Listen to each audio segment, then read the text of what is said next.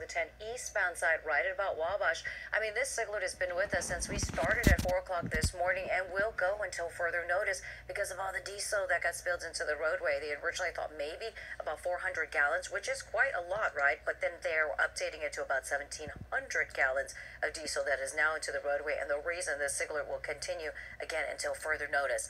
Let's take you over to a different stretch of the 10, so more so the Santa Monica portion of the 10 freeway. And that's the eastbound side at Western, which tends to be a busy spot. Crash still sitting in the right lane. A little slowing there, a lot of slowing on that westbound side. I still like Washington, east or west, most as a west alternate. Either way you look at it, that drive is filling in, and so are all the surrounding freeways. That should come as no surprise that we start to get back more normal conditions. We'll watch all these things for everybody on this Tuesday. I'll send it back to you.